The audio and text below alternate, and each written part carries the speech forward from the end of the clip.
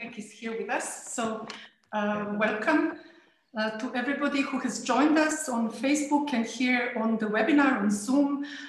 This is the first visiting artist lecture this semester. My name is Branislava Kuburovic. I'm the program leader for MA Fine Art here at Prague College.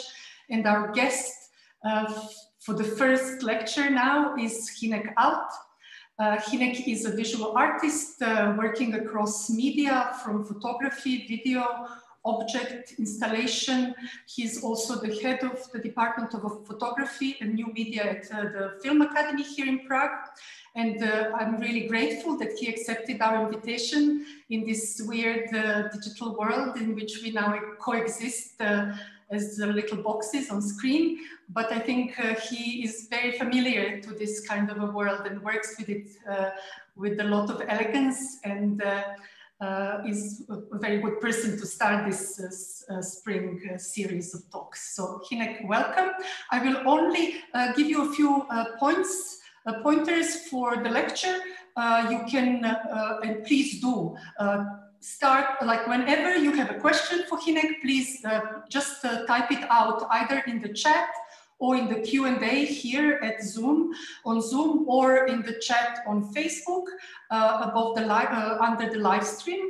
Hynek will present his projects one by one, and we will have a time for a brief kind of breather in between, where I will for sure be there to ask some questions and also relay any questions from you, so that we don't do this as this kind of lump sum lecture, which doesn't really work online. So yes, please do that. And then at the end of the lecture, we do invite you, we would like to invite everyone who is on Zoom into the course. So it is enough to just raise your hand and let us know if you want to join us at the end of the lecture.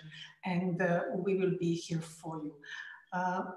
Okay, so I think Peter Knobloch, who is the other organizer of the VALS series, is joining us.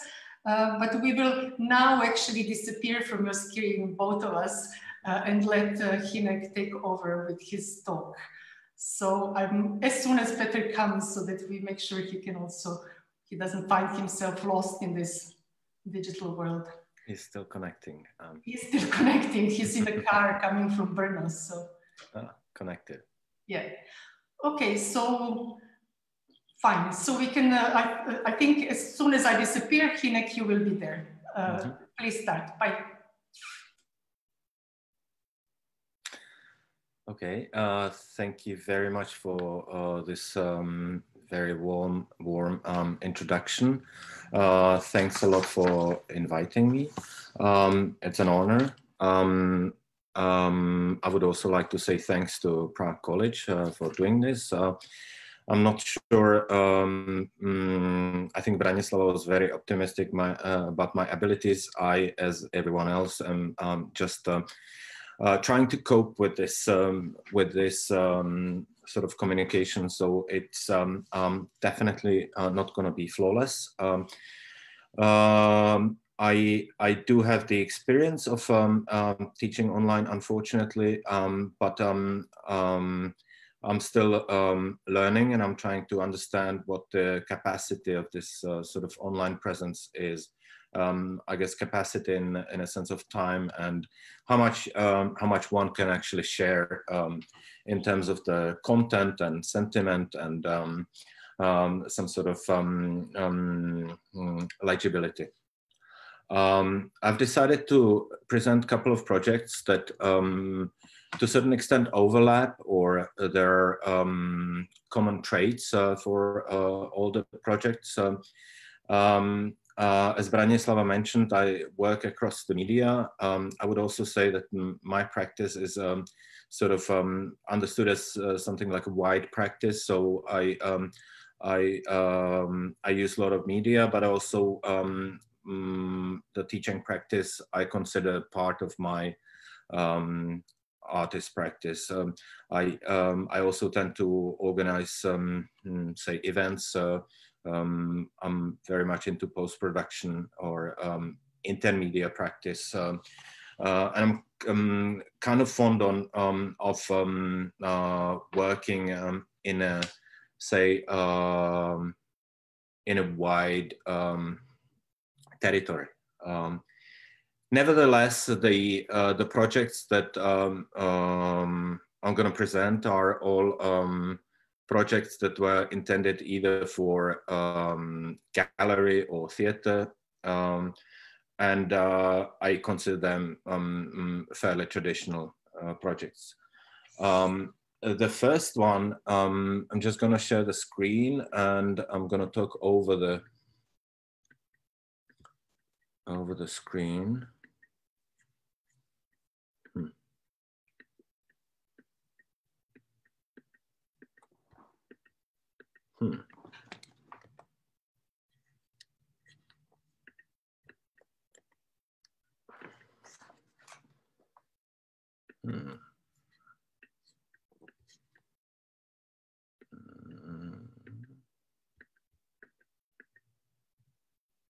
I think, Branislava, I'll need your assistance because it seems that the Zoom webinar won't let me do anything now.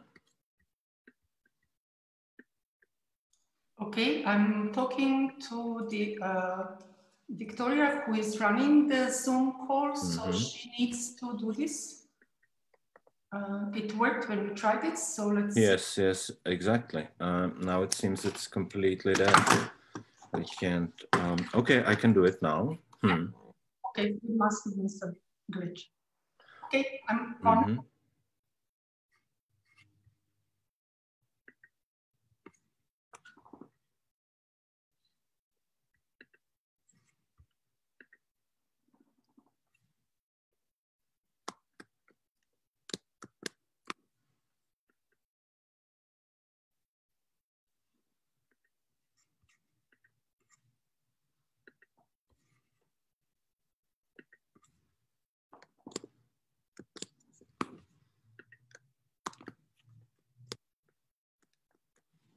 Okay. Sorry about that. So the first project I'm going to show is actually it's a collaborative project with Alexandra White. It's from 2011, so it's quite old, but I've intentionally sort of went into archive. It's a project called You Can't Change the Weather, and I think in the context of the talk, it has a couple of important points to me. So it talks a lot about understanding photography. As Branislava mentioned, photography is for me one of the crucial media, but it's always photography in a distance, or sort of understanding of photography as a medium, and very often as a self-reflective medium.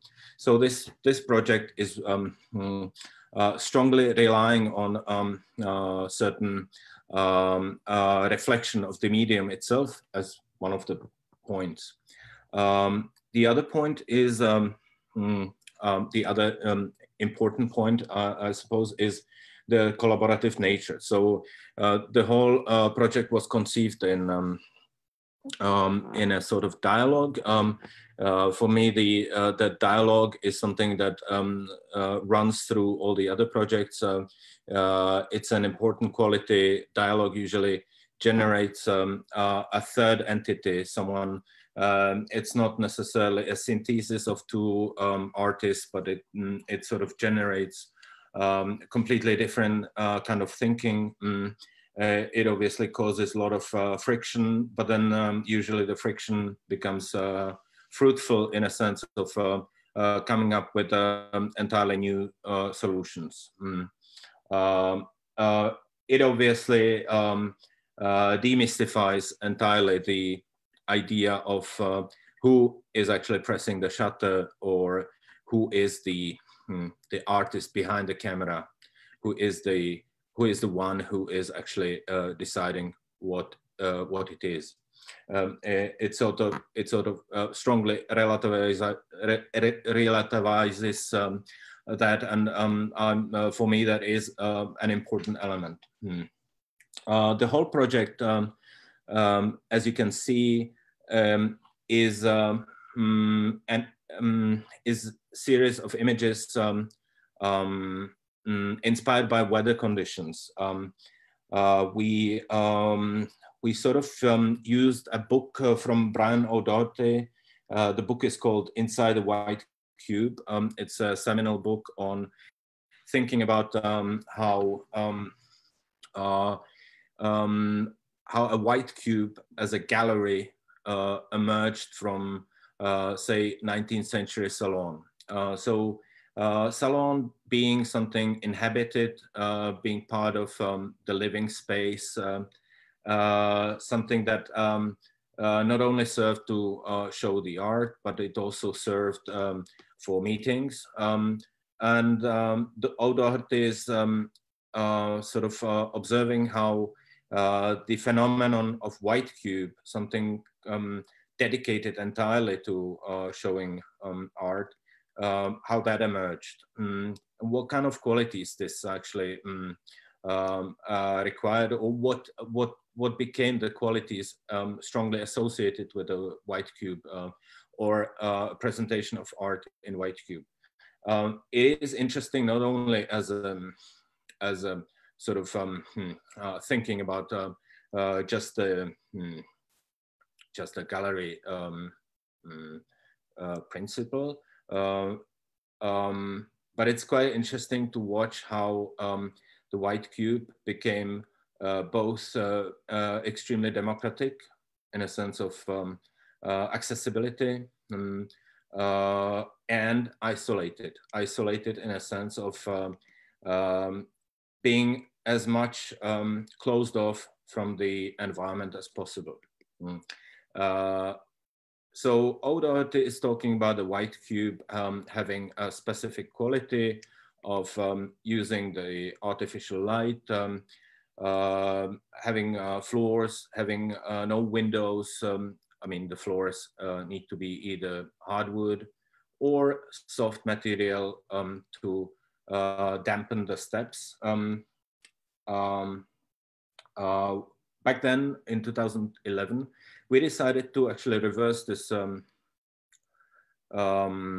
this process, and we turned the gallery into a studio. So we actually closed the gallery even further. We turned it into a sort of photographic makeshift studio. And we took inspiration from cinematographic effects of making different weather conditions, whether it would be clouds or snow or rain, I guess sunrise, sunset, strong wind. We're kind of interested in creating very simple, obvious situations that mainly used cinematic effects, always quite simple ones.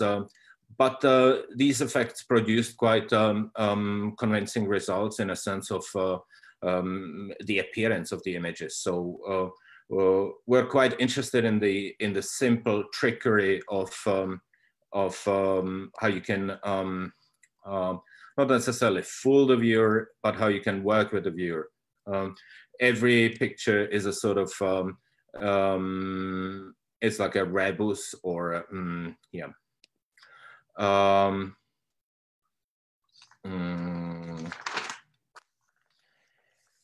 The idea behind the weather originates in the thinking of Doherty. So it's talking about this, or it's thinking about an entirely isolated space where weather has no place. So white cube is an environment that doesn't actually get influenced by the weather conditions. Whether it's a storm outside or it's sunny, it doesn't change the way the artworks look in the gallery. That was definitely a starting point, but then obviously there was an element of control. We're kind of intrigued by this idea of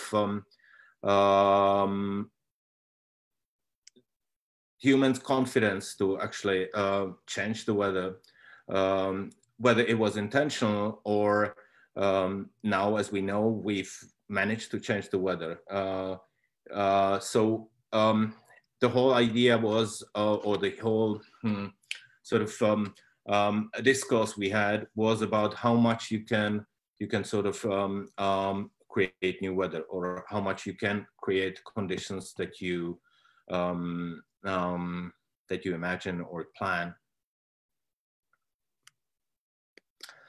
The whole project that I'm showing now actually resulted in a booklet, or a small book containing, I think, 32 images. So you're looking at the whole project as it then concluded. We've then exhibited this the project only in a form of the book. So the book was shown as a pile of it was shown as a pile of books in the middle of the gallery. And it didn't use the gallery anymore as an exhibition space. It was more like a point of distribution. I think the strong idea behind this was that it's no point to exhibit these images as images anymore. They can just right away become part of the catalog. They were made in the gallery, and we can exhibit them already as a printed material as a conclusion.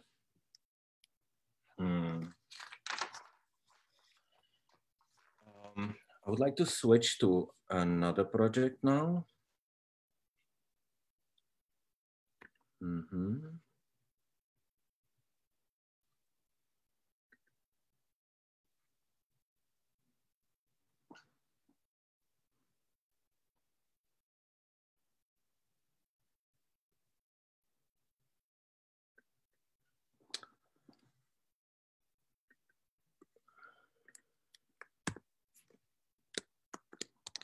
Okay, so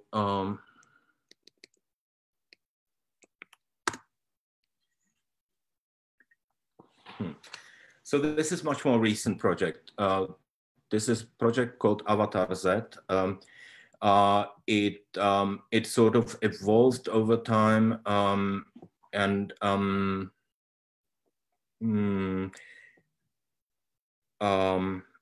it sort of took shape last year. What you're looking at is a documentation from a performative lecture, which we did at Studio Hrdinu, an alternative theater space where we created this sort of simple stage design with a sort of dominant video projection.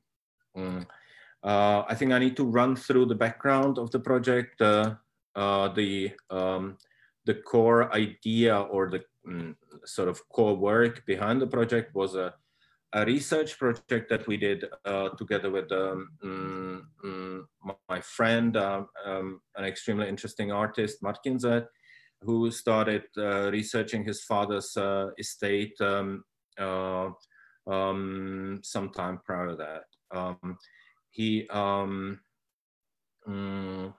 The work, so the work of Martin Z's father, Miloš Z, is something quite untangible, quite uncontainable. It's a large group of finished sculptures, models, sketches. It's large in quantity, but also in the mass. Miloš Z was a sort of prominent social realist sculptor from who was active from late 60s all the way to early 90s. So he entirely dedicated himself to the role of socialist realist sculptor. He only worked for public space. It was an artist who was not interested in exhibiting in galleries. were together with architects, they were sort of shaping the urbanistic extension of institutions. So usually his sculpture pieces were part of a sort of larger context of institutions, or something that you would call now a public infrastructure. So hospitals, or shopping clusters, theaters, and so on. He used throughout all his career, he basically used something that we called that we call now late modernist language, something that evolved over time, but it always sort of sustained traces of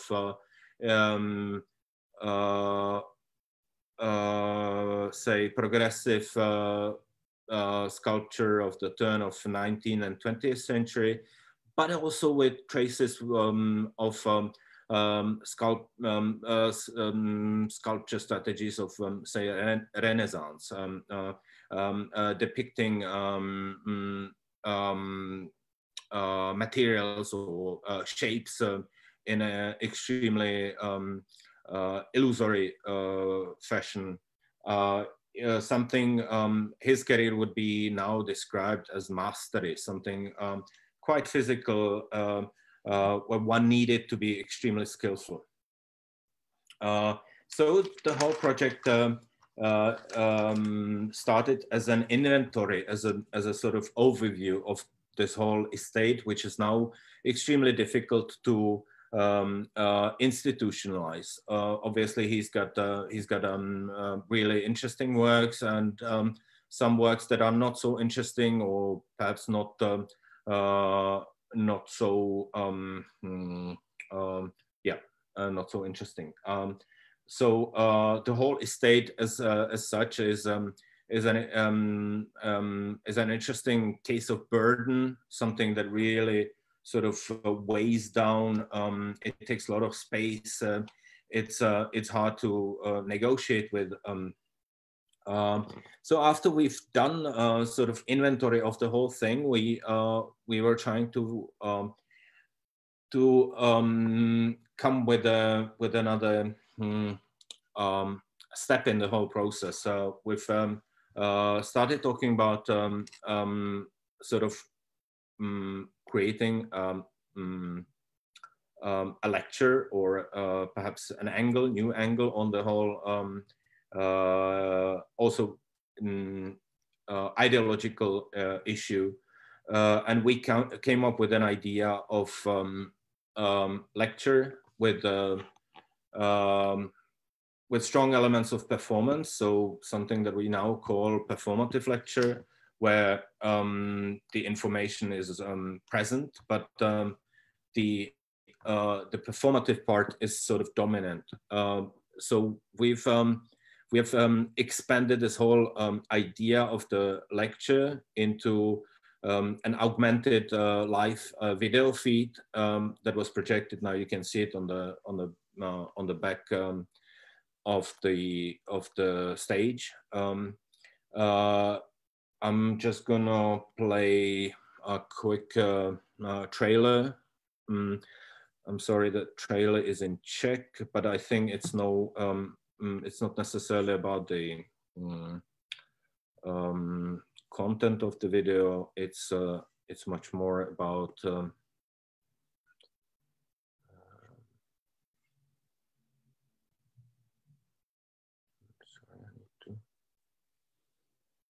so I'm just going to play a little trailer, and then I'll come back to it. Oh, I think I didn't share the sound.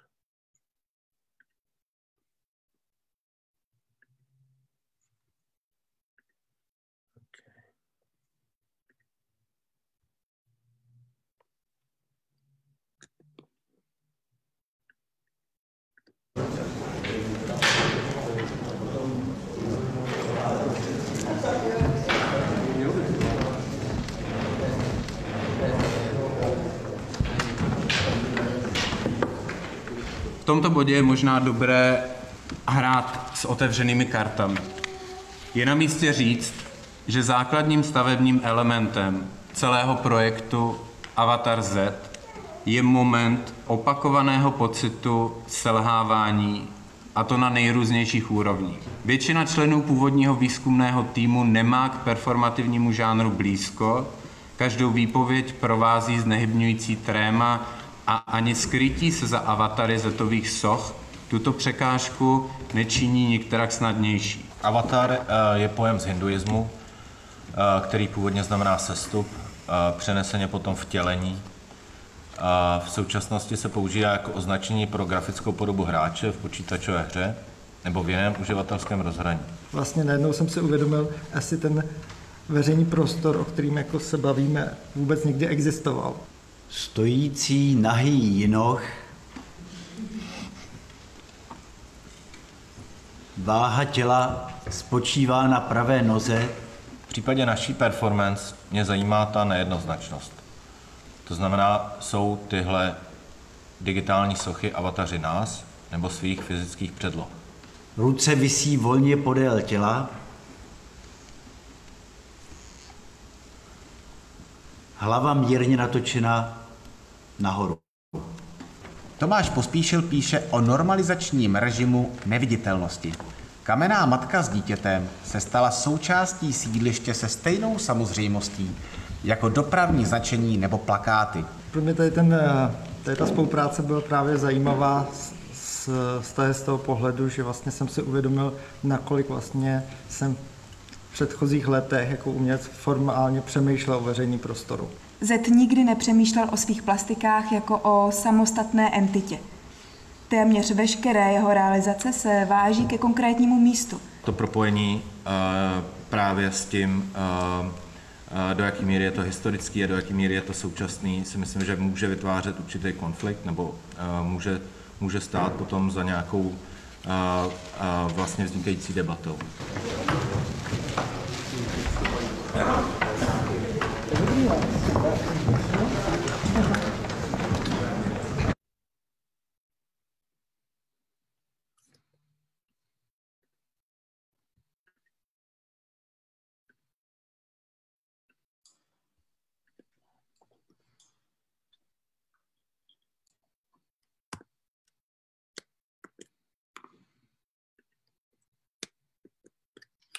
So basically what you saw was a trailer for a recording of the whole lecture. We're still in process of finishing a full length recording. It's got about an hour and it's gonna actually sort of follow the whole lecture. The whole lecture was trying to sort of pass on a lot of information in terms of the practice of Miloš Z. Again, someone who was strongly associated with certain ideology, with certain political system, who identified actually with that. By doing that, I think we were trying to sort of reflect on the complexity of the critique. I think we were trying to try to see how we can be less critical to his position and much more interested or intrigued in certain strategies that we found quite interesting.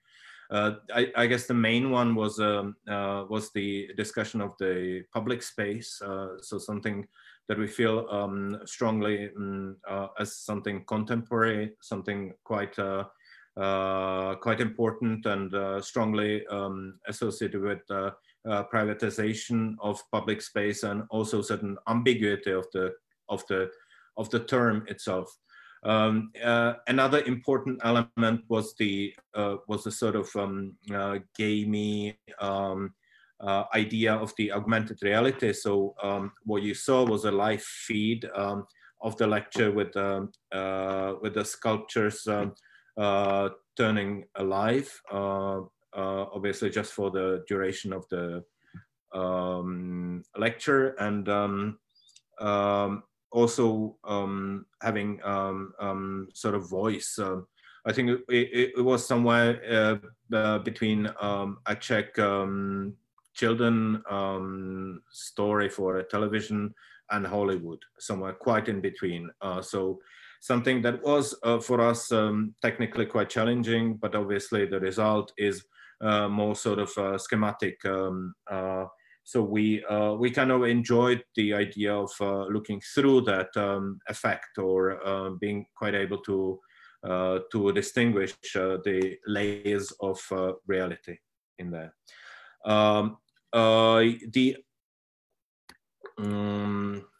The case of Miloš Z sort of provided me with a lot of ideas or some material that I became intrigued with, and I sort of continued actually working with some of the elements. I'm just gonna show now the. So this is an installation I did actually in similar time. So it's about a year and a half ago, and then it's an installation within a group show in Bratislava at Zahorian van Espen Gallery. The whole concept of the show was actually sort of revisiting 1960s in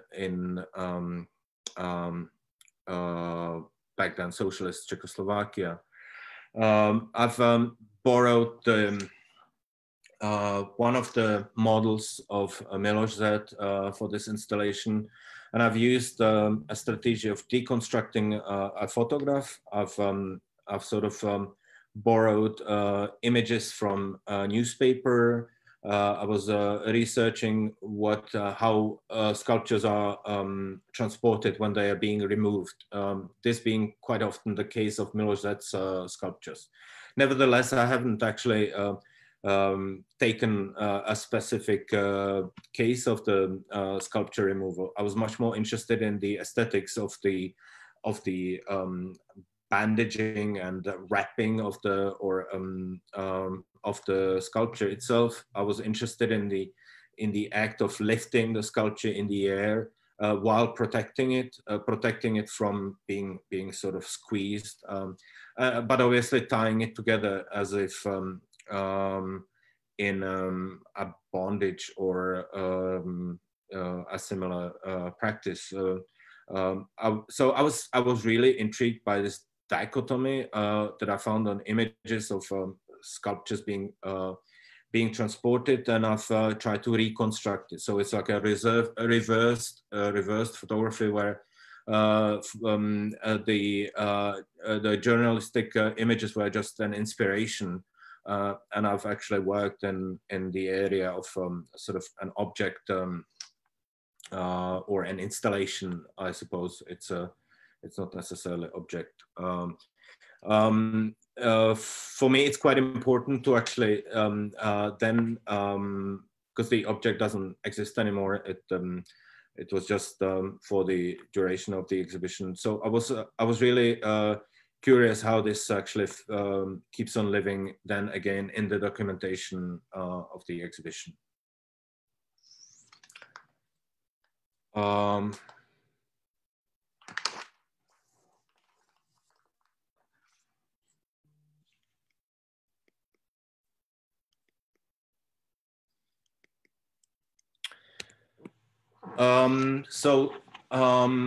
Now we're actually moving on to yet another project. This is a sort of connecting element. So it's an image that I've taken in the storage. This is a still life of the storage filled with Miloš Z's sculpture. So I was really intrigued by the juxtapositions that occur sort of naturally, without interference, without any kind of intention. It's basically just models and sculptures piled up, and they create this super multi-layered composition that I was just documenting. Anyhow, the picture then became part of an exhibition that actually opened last October. The exhibition as a whole is called How Soon Is Now. It's using 4 different projects, sort of rotating around an idea of hard and soft infrastructures. What I'm showing now is an image of installation of another research that I did in an archive of the City Gallery of Prague. So I was more and more interested in this idea of removing sculptures from their original place. I have found all the documentation images that I could just in the City Gallery archive. I was interested in seeing how much one institution what's the volume of the sculptures that the institution takes care of. And it's so this is an installation of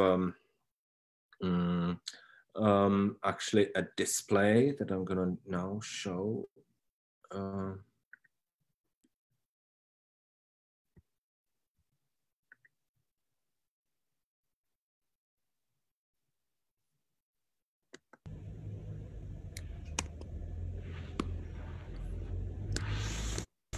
Oh, sorry.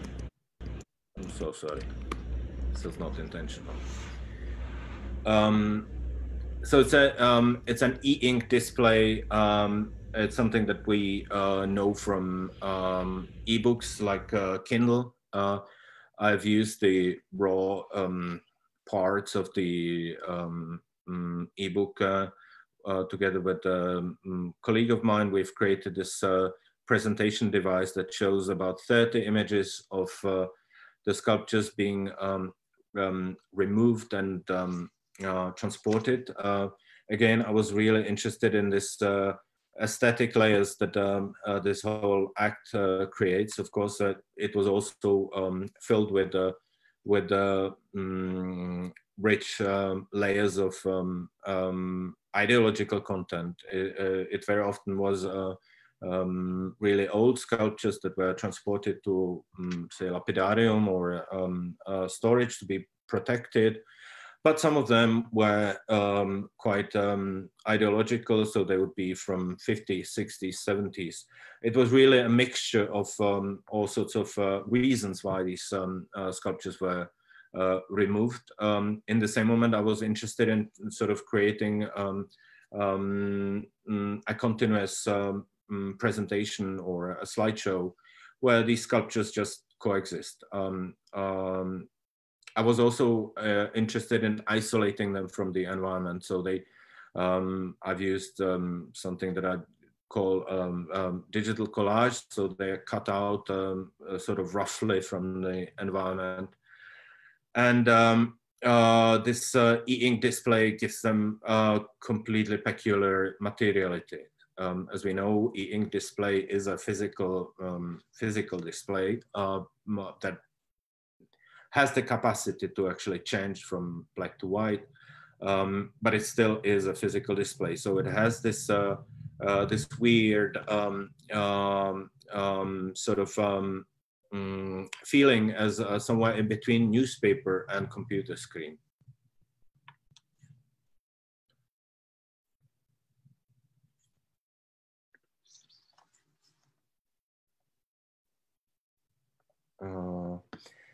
Okay.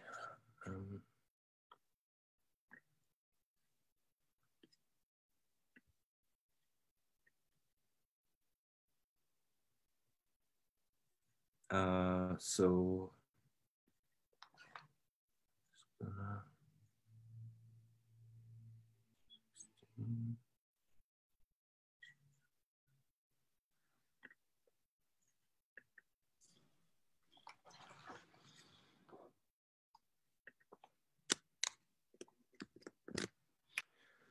So now I'm showing documentation of the whole exhibition. Again, it's an exhibition that was open just last October or last November.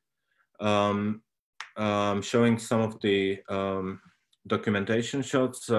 You've just seen one sort of smaller project that was part of it. That was the sculpture in the air on the e-ink display. And now we're moving to another project that was part of the same installation. It was a video called Untitled, in brackets, Spable and Ketamine. I'm just gonna play a couple of minutes of this video, and then I will talk more about this.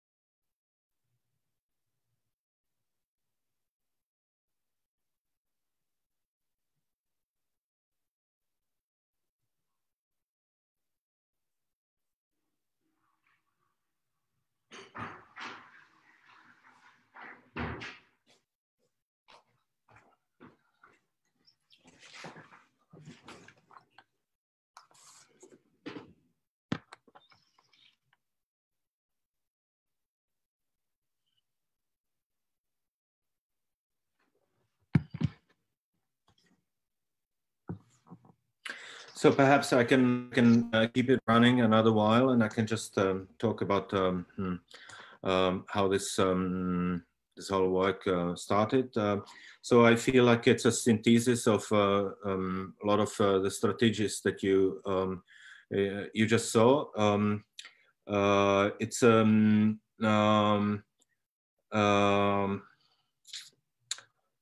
I guess it's important to say that what you're looking at is a puppet that was created in 1920, so 100 years ago, by Josef Skupa, who was a puppeteer. He sort of designed the character called Spable, who was supposed to, in a grotesque way, reflect on a character of sort of towny, a slacker who is very old-fashioned. It's trying to, I suppose, reflect on a 1920s sentiment against 19th century. The guy is sort of dumb-witted. He's often target of jokes without realizing. He was later accompanied by a character playing his son, so it was a smaller puppet. I think it was throughout the history, it was extremely popular puppet that was continuously sort of losing any kind of content. It was the joke was sort of draining itself out, and essentially now it's a puppet usually used in a children plays, and I think it's sort of marginal.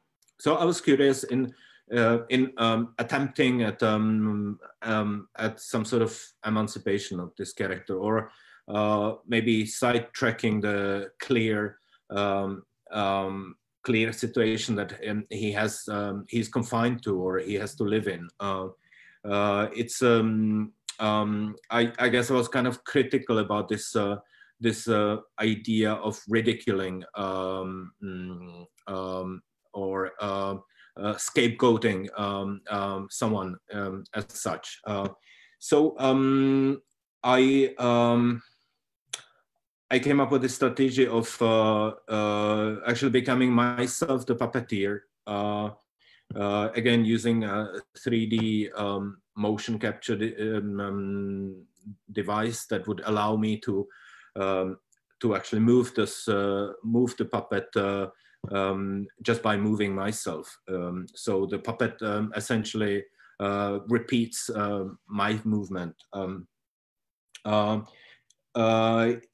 The idea that I had was to try to disconnect the strings attached to the limbs and head of the puppet, and sort of naively, I was trying to free it from its fate, while knowing that this is going to fail. But I was interested in seeing what kind of result it's going to produce if I cut the metaphorically cut the strings of the puppet by infusing myself in ketamine, which is a recreational drug, originally anesthetic for farm animals, now quite widely used as a recreational club drug that mildly cures depression, has a very mild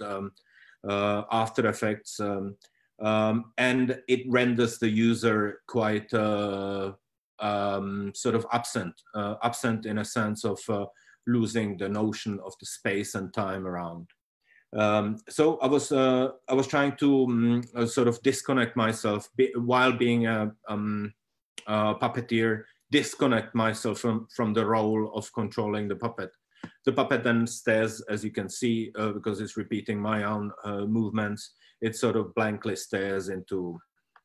I was trying to think about the metaphor of a, say, wild animal that was captured for a long time, and then it stares out of the open cage once it's being released back into nature, and it sort of doesn't trust the freedom it's looking at. I'm not sure if this is all quite part of the work, but this is definitely thinking that went behind my yeah. So we're looking at a small portion. I was basically trying to exhaust the whole time that I was intoxicated. I was trying to use all the hour and 40 minutes while the effects, until the effects sort of wore off. So it's quite a long, boring video where nothing really happens. Yeah.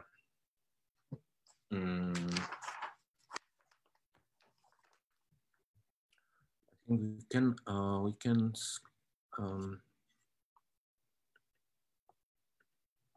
stop the sharing now.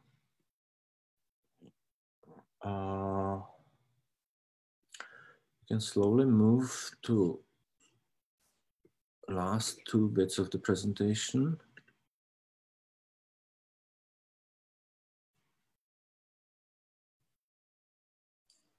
Only while Hynek is preparing these last bits, I will kind of let you talk for longer, because it was just really interesting to see the differences in the continuation of the projects. But if people do have questions, please start putting them in the Q&A or the chat, and then as soon as Hynek finishes, we will go into the Q&A. But I think there's no need to break. Yeah, I think we have another 6-7 minutes ahead of us in the presentation. Okay.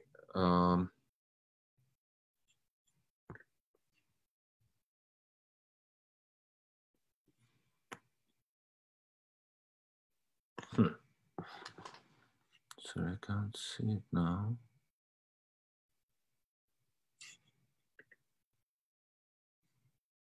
No, sorry.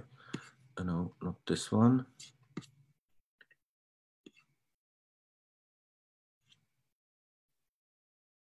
Oh, this one.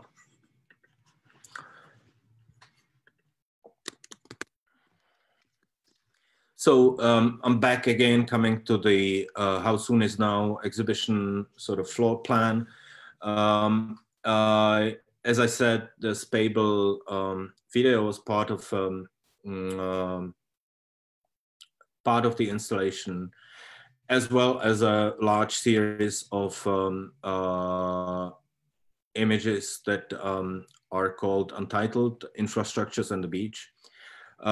Coincidentally, in the same moment, we've published a book, which I would like to be sort of conclusion of the presentation.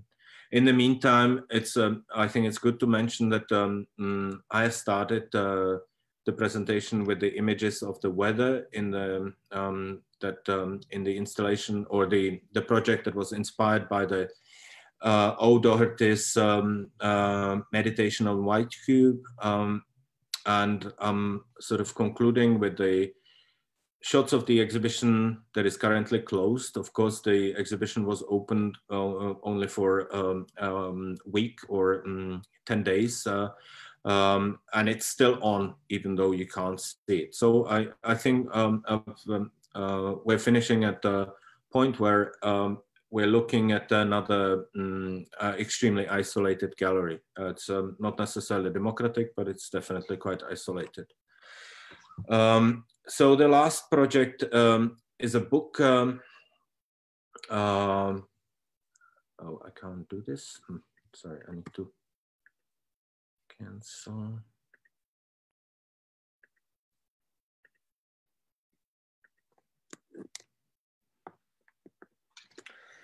So it's a book called Untitled Infrastructures and the Beach. It's a book that we published in the same moment as the exhibition was open.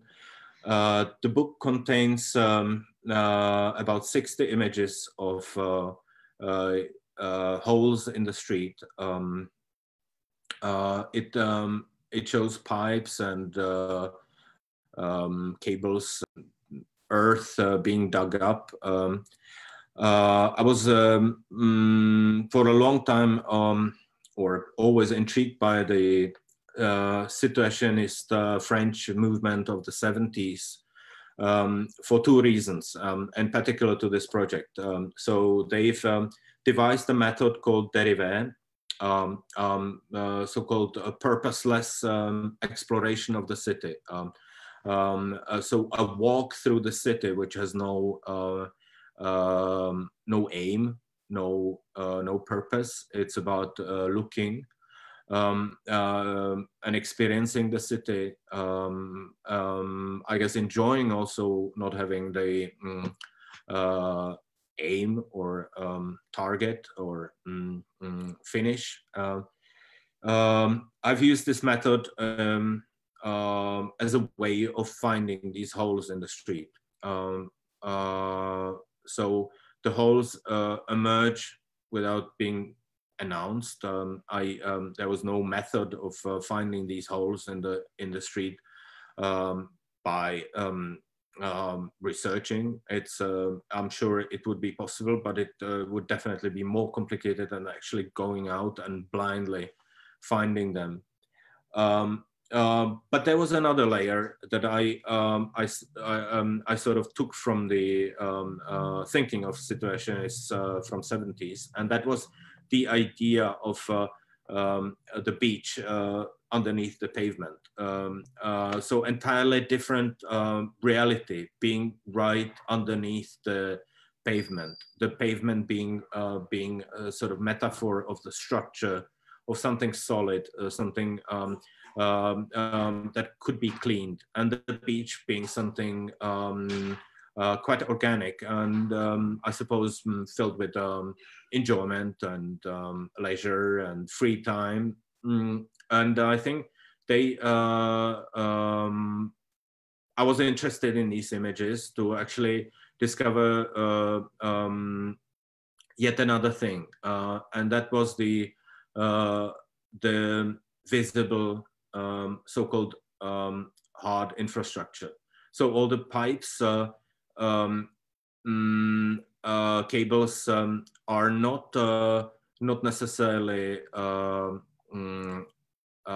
beach, but they are like a physical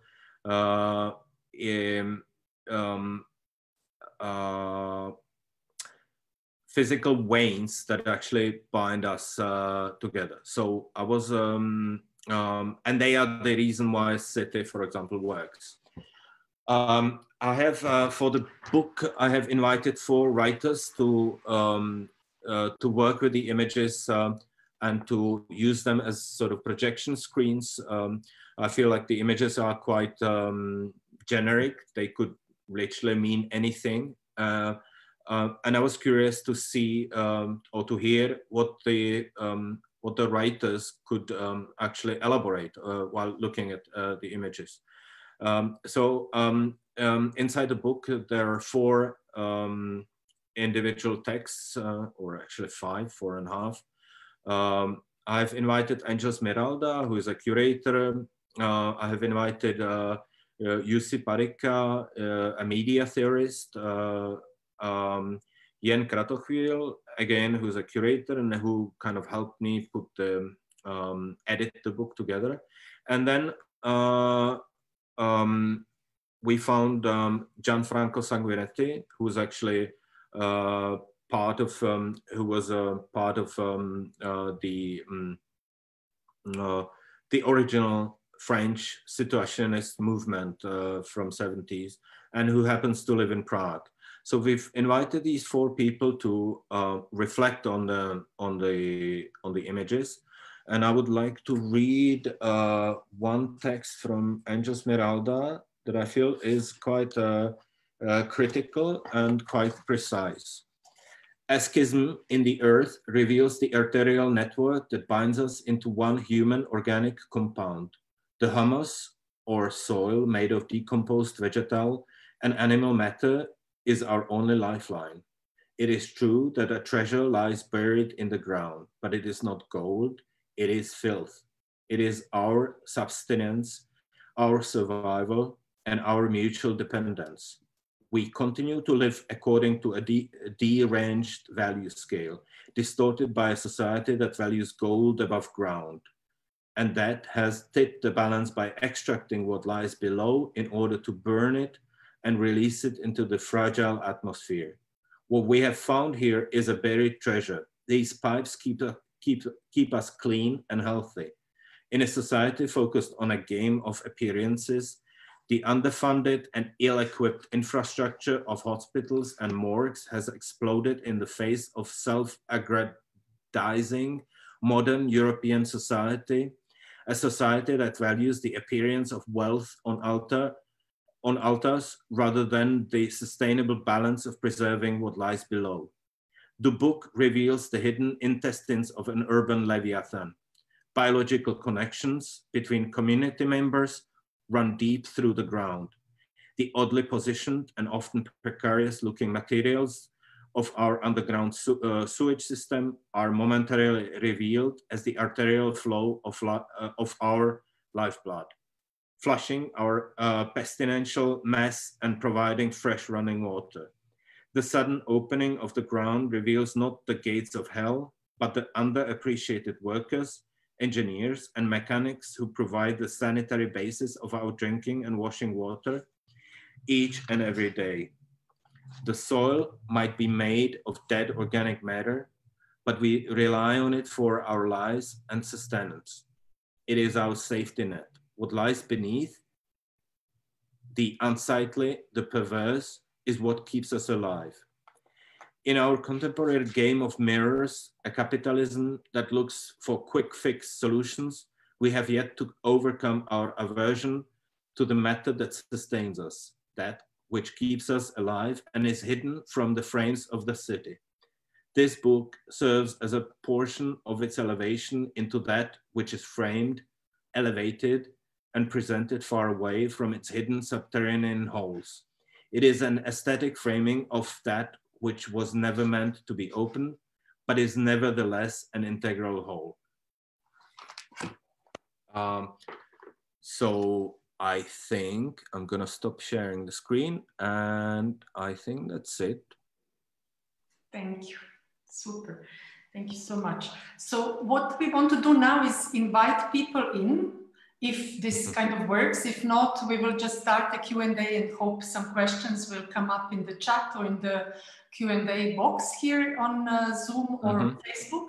So yeah, so if you want to come in, raise a hand. I hope our webinar organizer will let you in. If not, we will just start this conversation. So thank you very much, Hynek, for the talk. I think it actually really works well, seeing the projects one next to the other rather than isolated, because as you said yourself before we started, in a way, the NOD gallery exhibition, which is now happening in this weird public but forbidden space, is going back to that exhibition from 10 years ago, where the gallery again became a weather-producing magic ritual kind of space, but not accessible as a physical or public space necessarily.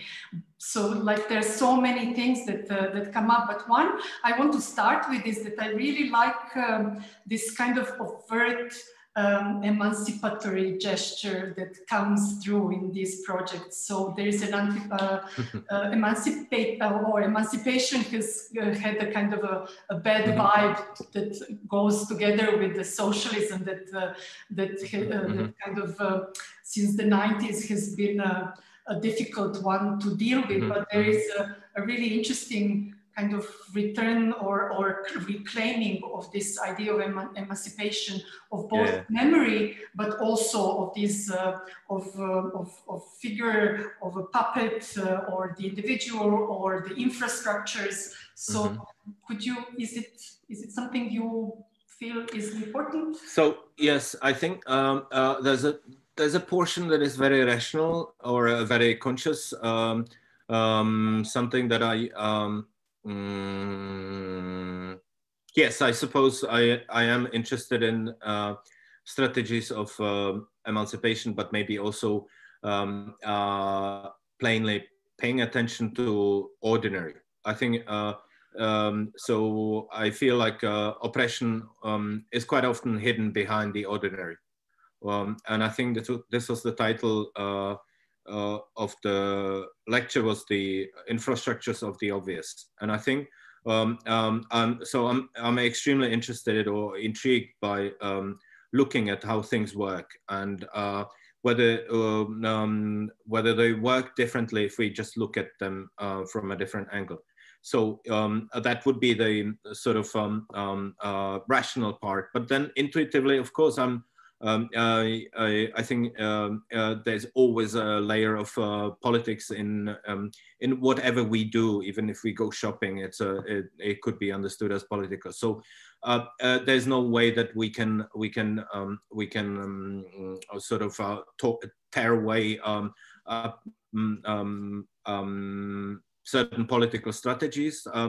But I think I'm not trying to be activistic at all. I'm absolutely curious, much more in sort of intriguing certain or triggering certain change of perspective. And I'm not trying to absolutely work with political content, but I'm kind of curious how this political content emerges anyway.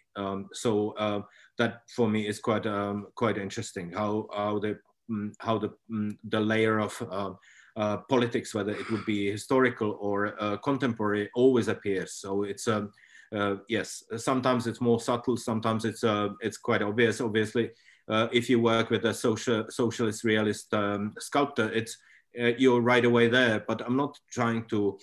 We were not trying to build a monument for this guy. We were much more trying to really dissect or sort of analytically think about how he functioned as as a sort of artist who was fully engaged in certain ideology. Yeah, so that in a way you could say that emancipating really is more about being able to see through these surface realities than absolutely, yes, yes. Mm-hmm. Yeah. Okay, we have the first guest here with us. I think, Kirsty, if you want to ask a question, in order for everyone to see you, please turn your camera on as well. Oh. Yes. I am not sure how. Oh, okay, never mind. Then just ask on. We can hear you. Okay.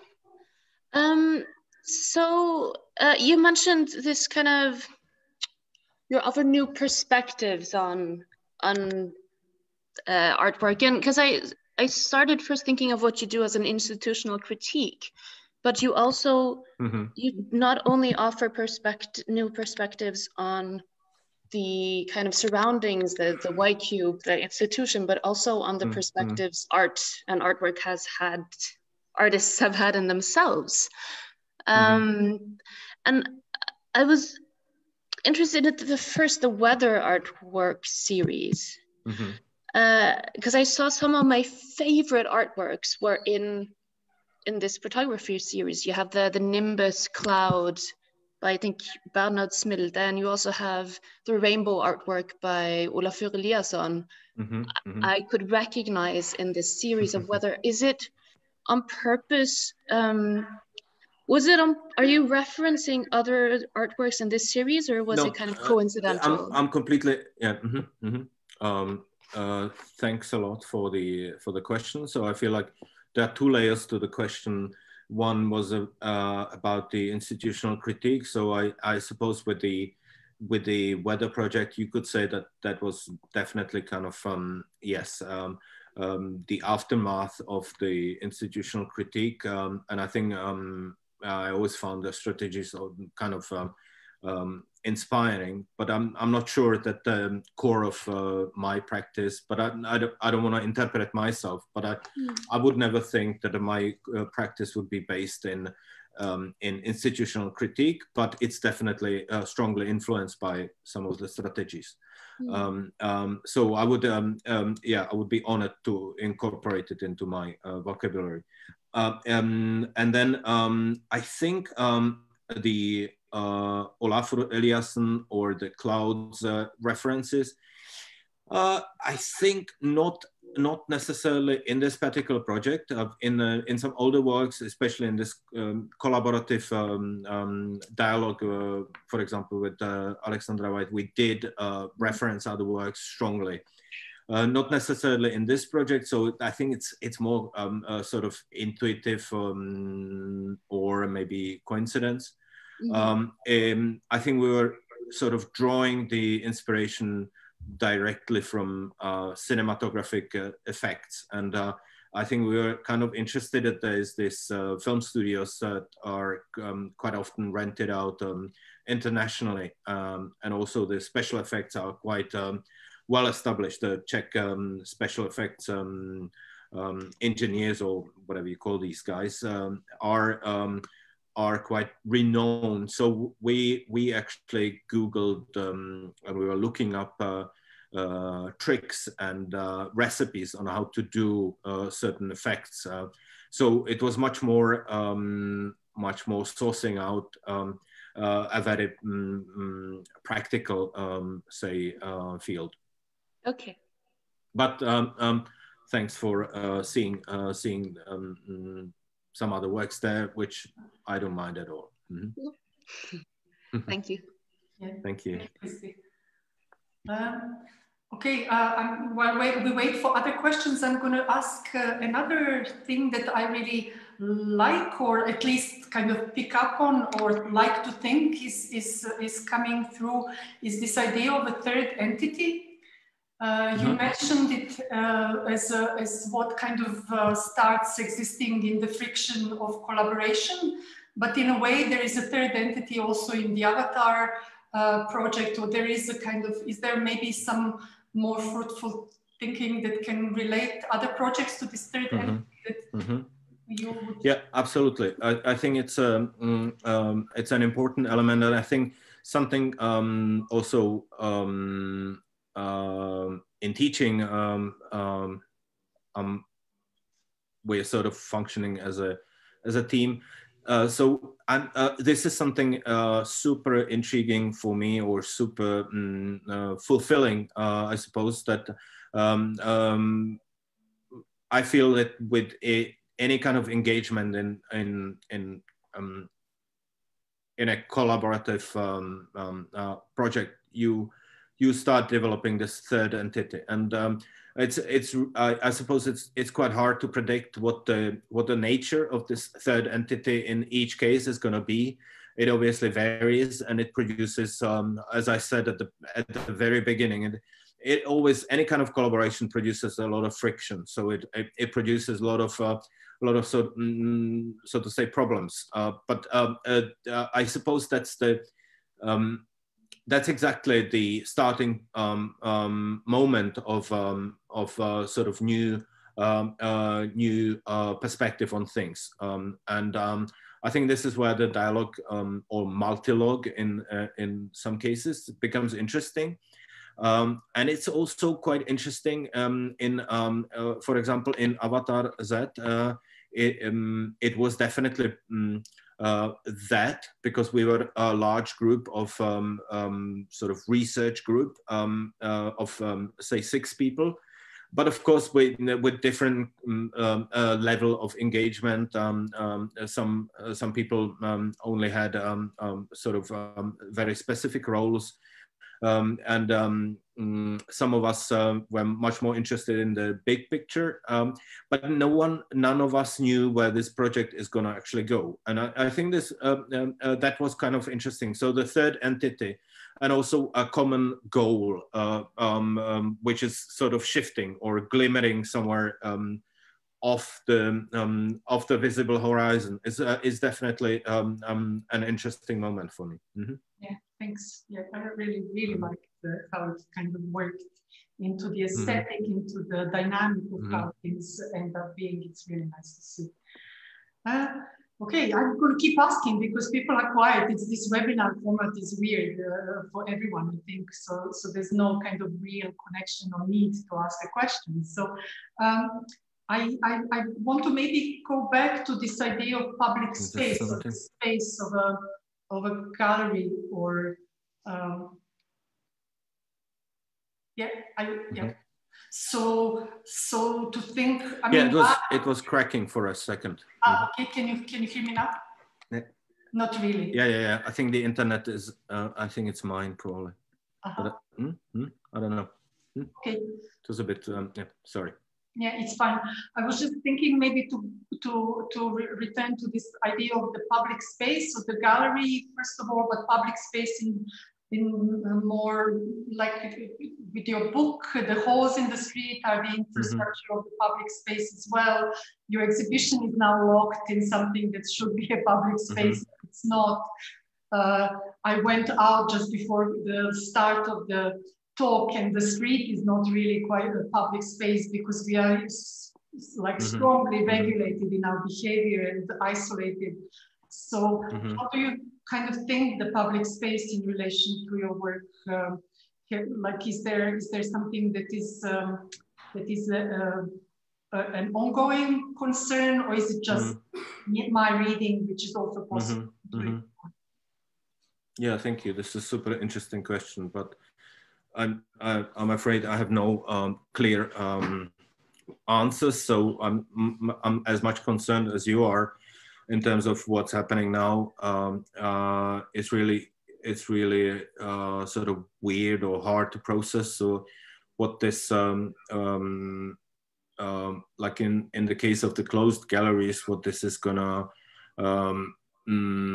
how this is going to evolve. I'm sure that for a lot of institutions, this is going to be a fundamental blow in a sense of really struggling to sustain after we are hopefully going to pull ourselves together and get vaccinated, or so I guess yes, I am definitely interested in the modes of public space. So, for example, when we were talking about the Miloš Z or Avatar Z project, it's about sort of trying to understand what is it really, the public space between buildings in the city, to what extent it is really accessible to everyone. And then I'm not necessarily interested in working for the public space, so I'm not a street artist, or I'm not someone who would like to have sculptures on the corner. In that respect, I'm much more interested in this sort of democratic nature of the gallery. So the gallery is not is a closed space that isn't producing visual smog. It's not trying to interfere with everything else. It's not a billboard sort of shouting out. It has certain a voice, and by entering the gallery, you are entering also the dialogue with either the institution or the works that are displayed there. So I am super curious about that. I'm in respect to what's happening now, I have no idea what kind of effect it's going to have. I'm curious. I would love to invite everyone for my sort of closing of the exhibition on Tuesday next week at 8. We're gonna stream music from the gallery, so we're gonna sort of create a listening session with audiophiliac sort of equipment for the exhibition.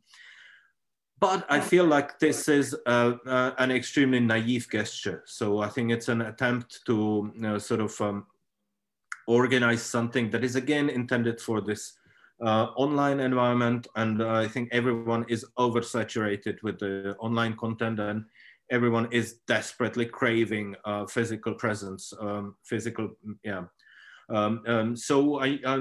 I tend to be optimistic, and I think again the gallery is going to be crucial for meeting other people, and hopefully I'm not too optimistic. So maybe Hynek, only where will it be streamed from the NOD? So it's going to be NOD Facebook, so maybe, but it's going to be streamed, I think, to YouTube. But the link is going to be on NOD, NOD Facebook. Yes. Yeah.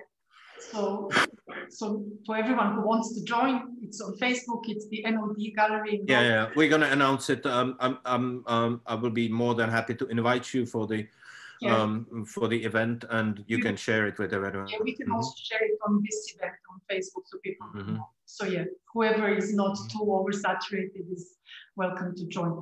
We do have one question from a student saying, thanks for an interesting lecture and sharing your great art. I'd love to hear who are your favorite artists from the past and artists who inspire you. Yeah, it's always a nice question. So you're going to stay another hour, I guess. Yeah, I don't know how to. Yes, thank you for the question. Yes, it's always there are many. Yes, and it keeps changing. I suppose I'm trying to keep discovering. But in context of what I was showing, I think it's good to mention Felix Gonzalez Torres. So it's late 80s, early 90s Cuban artist who lived in US. He was active in New York. He sort of reflected a lot on the idea of, or on the back then extremely, unfortunately, present HIV crisis. And he has devised some methods that I feel are extremely alive still today. So he worked, among other people, he worked with posters and with the idea of sort of natural distribution of the work. So that could be one that I highly appreciate. I'm thinking what's the someone who's more I really like Ed Atkins. He's a young guy, English artist who lives in Berlin. He works with 3D, with certain poetics that that is hard to. Maybe I can just type it in actually.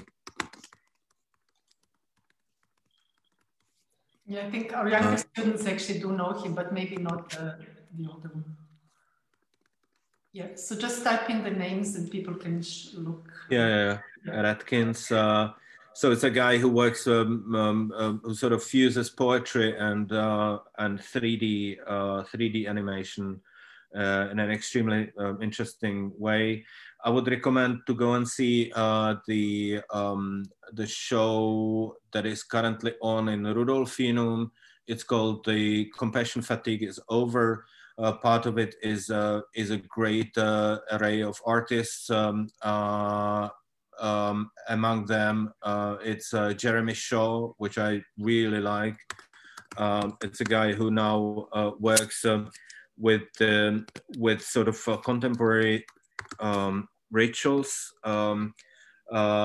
mainly dance parties and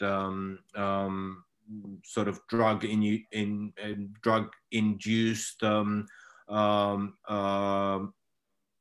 changed consciousness. I think that's an interesting guy.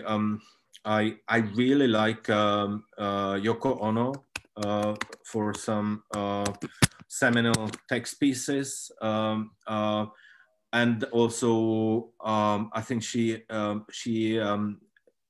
was famous only through one song as a musician. But I think it's a brilliant song, and it worked as really strong, again, emancipatory tool on American club scene in the 80s. It's called "Walking on Thin Ice," just the song. But of course, I like her as an artist mainly.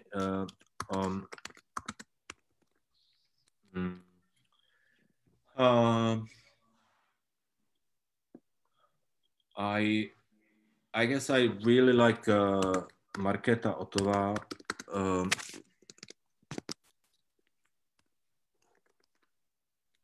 She mainly works with photography. I think she's brilliant. It's double A. It's a mistake.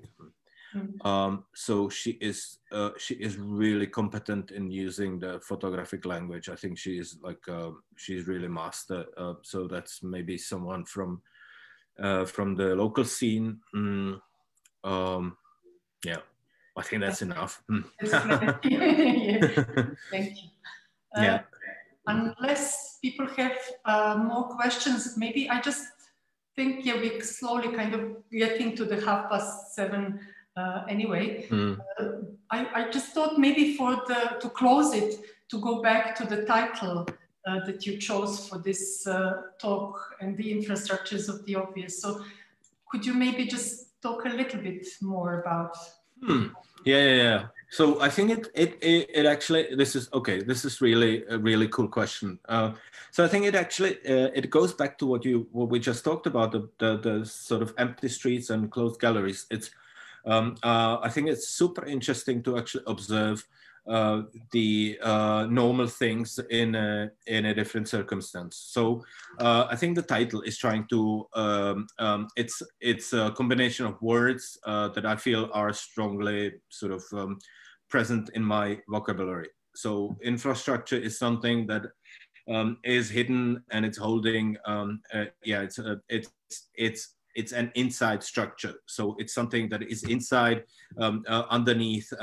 It basically creates the skeleton of either physical structures or in case of soft infrastructures, it's something that could be called narrative or purpose or I don't know, mode of organization, maybe organization. So that's something I'm super interested in, and it's something that is super present. I'm kind of always interested in things that are just here, plain inside. I'm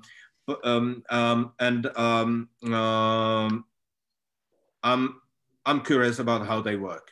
I think it's a maybe it's naive comparison, but it's a bit like when a kid is unscrewing a little toy car to see how it works.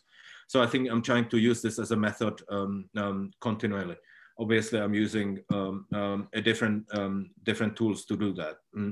And the obvious is again, like what is the obvious? It's what we look at, and that's a street full of people, or it's a gallery with things. But now we have the amazing opportunity to experience exactly these cases quite differently. So suddenly the obvious is not so obvious anymore. I mean, what is it? The obvious. I mean, a lot of things have changed quite a bit, and we're kind of hoping that they will return back to normal. But already now with this, we know that things will be different. We know that we will be probably zooming quite often in the future, even if everything goes well. So there are changes to how we live and how we function, and the obvious is new obvious. Yeah, not so obvious anymore. Not so obvious anymore. Yes. Thank you. Thank you, Hynek. I mean, we could stay a long time, but the webinar is a weird format, which is what actually Peter Knobloch has just texted me, especially looking from a card. He says it's such a strange format. So I think this is all we have time for. And since there are no questions, I just want to thank you again for being our guest. Oh, thank you very much for. I really appreciate the choice of projects and the variety and complexity, but also these really strong links that I feel exist among them that speak of your very particular languages and artists. So thanks a lot, and I hope to invite you. I would super much like to thank you for inviting me. It was really enjoyable. Yeah, I hope we'll get to see next time in real life, in person. Bye. Take care. Okay. Thank you very much. Bye bye. Bye bye.